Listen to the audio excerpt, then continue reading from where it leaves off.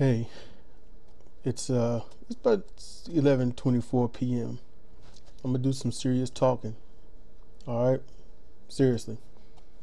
Now, what I'm gonna do, what I'm gonna talk about, that might cost me, that might boost me, but nevertheless, like I do everything, I'm gonna tell you how I feel right from the heart. But this, what I'm about to show you, is words, and I'm gonna read them, but it points out something, and it made me think of a few other things. Hopefully I can keep this under 10 minutes. I doubt it, but I'm gonna try. So this, if you look at your screen now, this comes from the YouTube creator named Light Skin Love. Now, while I read all this, I'm only going to focus on one small thing. But what it says is, welcome to Heterosis Gnosis. I share my views, a person described as a light-skinned realist, atheist, humanist. Multiracial people are the biggest population in America under 18. We deserve to be in charge of Black America, culturally and economically. Traditional Black people have had long enough. From Malcolm X to Colin Kaepernick, we have been the only element among the American Negro population working to honestly guide it to the right direction. Blacks have downplayed our contributions out of a petty grudge, and that has caused them to choose leaders that have devastated us both. We must become unapologetically light-skinned and demand our historical legacy be recognized and respected, as well as our opinion today. It is time to confront the colorism and move to develop our own separate community away from all monoracial influence. That's what it says. I'm going to leave it up on the screen for those that want to pause and read and whatnot. And heterosis, gnosis, those are two separate words. All right. So you can look them up like I did, you know. But what I want to focus on is a couple of things. We deserve to be in charge of Black America. That line alone will let somebody know, hey, we light-skinned people ain't black, and or we're black, but we better black than you. It's something. You wouldn't want to be in charge of a whole race. Just think about that. You know, culture and economic. Now it says here, this is what I want to hyper focus on. Traditional Black people have had long enough. Now I want to focus on that, and I really want to focus on that because, see, part of me agrees. Yeah, dark-skinned people have been in charge per se in Black communities. The darkest-skinned people have basically been the face of, you know, African Americans, and we have, you know, and me, I'm like triple tone here, so. You know, mostly I'm dark skinned, but then I got this light chocolate part of me, and then a little bit lighter than that. You know, pick which side, pick which color you want to hate, because that's racism. Just letting you know. Pick a color. Now, here's what's going on. Now, in ancient times, when Africa was just all dark people, just all dark.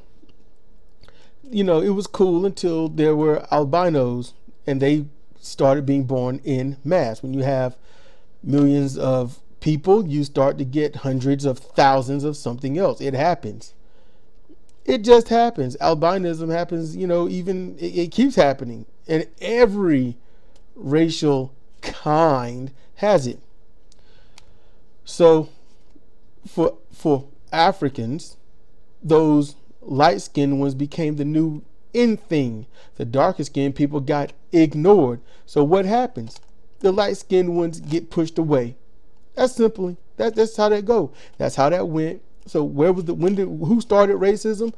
The dark-skinned Black people. Let's fast forward. I've done this before. That's why I'm skipping a lot.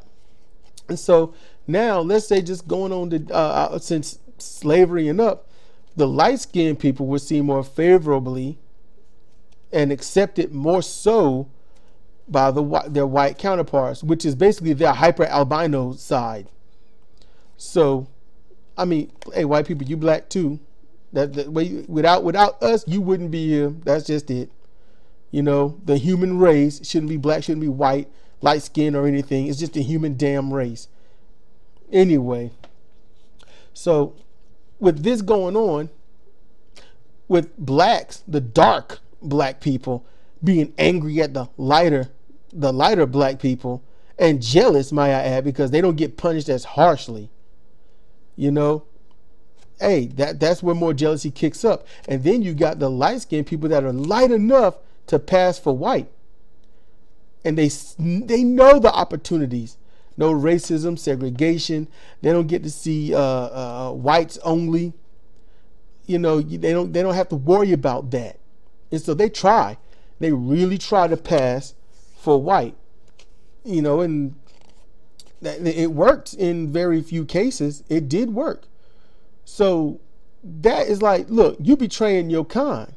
You know, that's it. You betraying your people. Your kind, your people, your heritage. That's what the darker skinned people would say. And light skinned people would be like, damn, man, I wish I was light enough to be that, because I ain't dark enough to be accepted by them. So light skinned people are hated by black people and hated by white people. And they are abandoned by the black people who are light enough to pass for white. I mean, in all honesty, how are you not going to go crazy in that? In all honesty, how are you not going to, you don't fit in anywhere. And then you got to watch TV and he listen to my black brothers and sisters when you haven't been accepted. Just think about that. That's a cycle. That starts a cycle. So you get all these dark people talking about my black brothers and sisters and talking about we got to band together. We got to rise up. We got to have things black owned, black made, black love, spread our genome throughout this and make America ours. We built it. It's ours, not theirs. They brought us from Africa to here. They enslaved our people and made us build this land. We own it, not them. But you light-skinned people, y'all ain't shit. We ignore you. We look over you. Now, I'm not being some damn light-skinned apologist, but you need to know the truth. All right? I'm not in favor of light-skinned people. I ain't in favor of dark-skinned people. I ain't in favor of white people. I'm in favor of people that got some goddamn sense in them. That's what I'm in favor. I'm in favor of people that want to make a collective and do the right thing out of kindness, to end suffering, to end poverty, to raise the lower class up to compete, if not dominate the middle class, taking over as the middle class, and let the middle class, the middle class be the new lower class, for all I give a shit. Let them taste that and see what they've been railing against all this time. But that's what's been going on. And that's a social warfare. And so today, 94 and up, when I became very cognitive of things, because I ain't gonna lie, light-skinned people have hated me for so long, and I've tried being nice to everybody. And dark-skinned, light-skinned, white have hated me like crazy, and I never knew why. I've been told because I'm fat. I was told because I'm just too black. I was told that I was hated just because others hated me. What the fuck? I don't know what to do. So that's where I come from. I don't have a dog in these fights. And I don't give a shit for them because they're a waste of fucking time. That's just it. And here's the thing. Light-skinned people are still trying to be accepted by white America. Black, dark-skinned people are trying to be accepted by white America. White America ain't trying to be accepted by black people. White America just get into the black fold, you know, by any way they can. Take our style, our gear, our words, wait about 20 or 30 years, and then decide to start using them on TV as if it's something cool. And we don't say shit about that. There's so many things I see on TV, and all I think is, you know, and this is like, you know, YouTube and stuff, and I see these commercials, and all I say is, you're welcome. Because that's all I got. You know, when I see these cartoons and these TV shows talking about some, you know, yeah, play's gotta play and stuff, I'm like, yeah, you're welcome.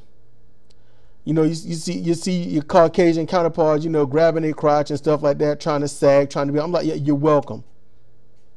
You know, when you see them trying to have that street look, you're welcome. They don't want to be a part of us. They just want that part part of us. There's a difference. It's the same as someone that's not guilty. They're not innocent. They're just not guilty. That's all that is. I know you know how that feel. And I can't help but to notice this. And I'm like, you know what? Light skin love was probably heavily damaged by the same things that damaged me. You know, light skinned people couldn't stand me. I mean, they really couldn't stand me. And dark black people probably couldn't stand him because light skinned people are seen as favored. Y'all get all the perks. What you coming over here for? Why don't you go on over to them people that look more like you? Saying as much dark skinned, saying the much dumb, stupid shit they can. Someone trying to be a part of them and chill with them, and then they're gonna push them away. Oh well, he light skinned. He gonna get what he want. He's special.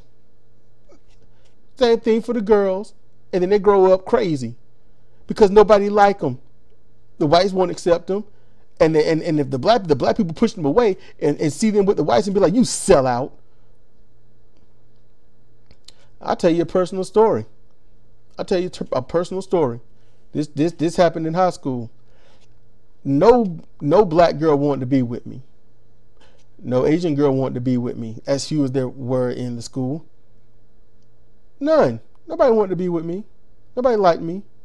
I was too fat, too dark, too ugly, too unpopular. So this white girl, she liked me.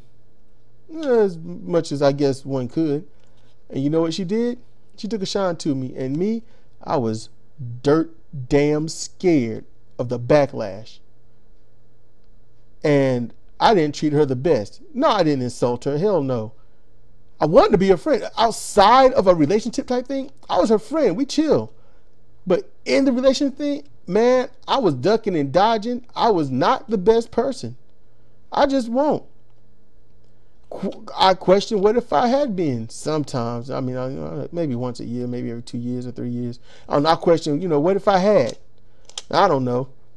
Well, I'll tell you this.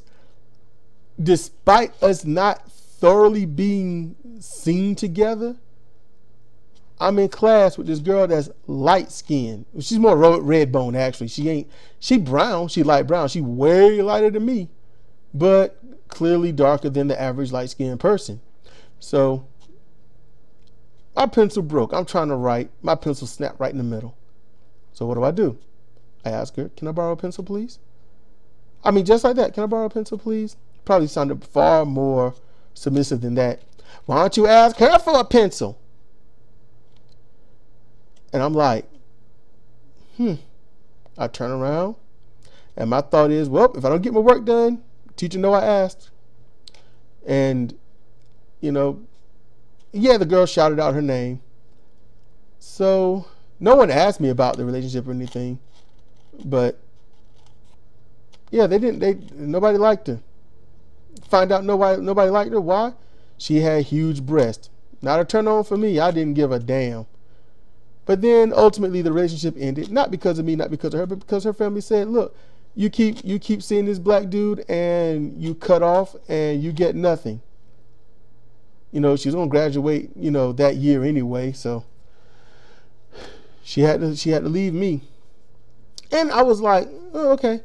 That means no more ducking and dodging, no more fear, no more none of that." But although the relationship ended, everyone thought that we were still together despite us not even really being around each other. That's how that went. So yeah, seeing how things go, seeing how this is, and I know it's ran over 10 minutes, I know, but this is a cycle. They're going to hate us because we hate them, and we're going to hate them because they hate us. So who's to break the cycle?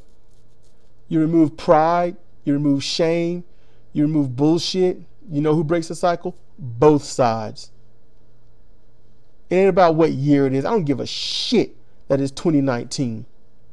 I don't give a shit, and you shouldn't. Your shaming is stupid. All right? It really is. It shouldn't have been done in 1865, 1765, 1665. It shouldn't be done in 2065. That's about how that go. Your shaming is stupid. And what you need is, honestly, people inclusion. Include them. You know, now it's up to light skin love and those that think like him to just say, wait a minute, let me rethink how I am, because in all honesty, personally, I know I'm not included in this. This is not me. I don't condone or support any of this that's on the screen. I don't, and I won't. But what I do acknowledge is why it's there. And it wouldn't be there if they were included with us all the time instead of seen as the enemy. As capitalistic as black people are, as capitalistic as we are, we can't shame them at all for doing their best to be a part of something that might accept them. People want to be accepted. And since we won't doing it, they went somewhere else. And then we get mad when they go somewhere else. I guess we just be happy if they just sat there stewing in their own misery alone. Why don't you light-skinned people be with you light-skinned selves? Why don't you do that? Oh, shit. Honestly, I'm surprised they haven't tried to wipe us out already with that kind of mess going on. And black people, what we gonna do with each other? We support each other like we support them. That's why I said we've had long enough. Because what do?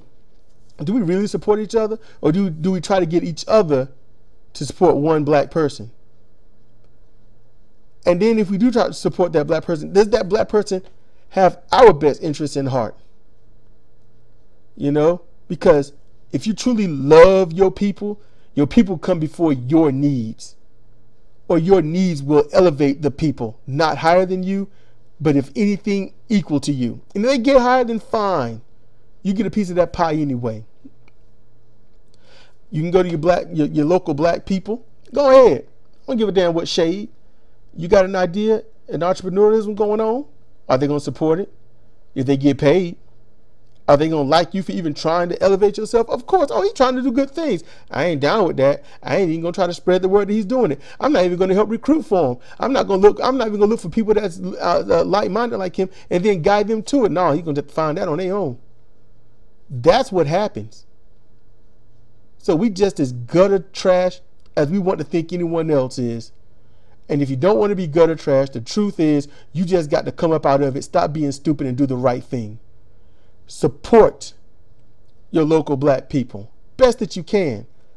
You know, you say you ain't got the money, but let a storm come by.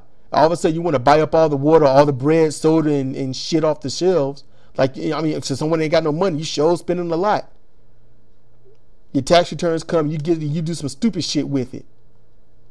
I know what to do with tax return money. I know what to do and keep some change. I will support damn the race. I'll support somebody that's going to do the right thing, do the good thing, do the positive thing. That's what everybody should be doing. I'm serious. Do it. Does it hurt? Does it hurt to go against what you've been hardwired to do all these generations? Because you got to carry the weight of all those dumbasses before you. And while you're trying to do things that you might be trying to do things positive, there's just that thing in you that keeps stopping you. You know, if you got to do a mantra, do it. Lay down, chill, listen to some alpha waves, listen to them and just report. I will actually be positive. No, not will. No, I'm positive. I'm helpful. I look out for my black people of any shade. Try that. Do something, because what we have done hasn't gotten us anywhere except right where we've been in the beginning. It went from the fields to the warehouses, from the warehouses to the streets hustling each other, from the streets hustling each other to the streets killing each other for that hustle, trying to out-hustle the other. From that to just dogging everyone verbally, mentally, physically, best that we can. And then when there's a situation and there's a riot, what do? We fuck up our own place. How dumb is that? How cowardly is that? You mad at the white people, but you're going to fuck up the black people's area. That's some stupid shit. Really think about that. Your neighbor fuck up your lawn or your car or your house. So you go to the nearest black person you can and beat the shit out of them. Wow, what a point you've made. I'm just saying, think. Let's end this cycle. We can do it overnight, right now, right here, right now. All tomorrow, we can end it just by changing. Stop, think, change. That's it. It ain't what you do, but why you do it. It ain't what you think, but why you think it. This is Cedric Kennedy for Comparative Reasoning. I do thank you for listening.